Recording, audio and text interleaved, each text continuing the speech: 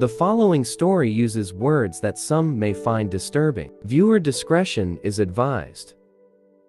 March 27, 1985, would come to be known as a day that not only shook the community of Westdene, but an entire country.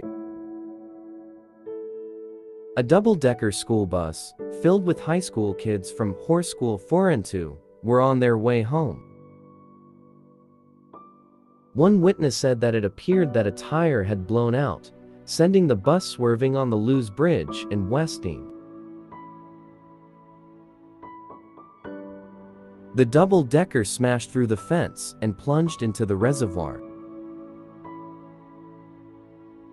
Around 3,000 people gathered as doctors and nurses battled to save lives, while some parents of the submerged watched in horror as they tried to save their children.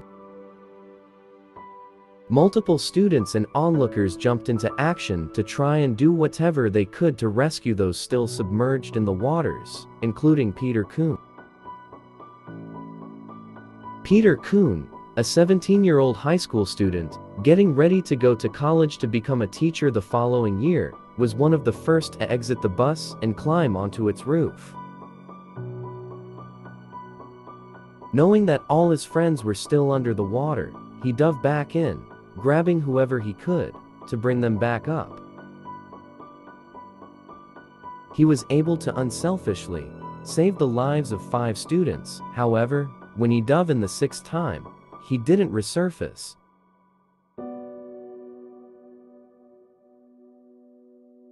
Peter, along with 41 other students, lost their lives that day. A public mass funeral was held in the Heroes Acre at West Park Cemetery on April 1, 1985. A memorial was placed next to the reservoir in remembrance of all the young souls who lost their lives that day. A memorial service is also held every 27 March at Forentu High School. This disaster will be forever remembered, as will the heroes who selflessly put their own lives at risk to save others.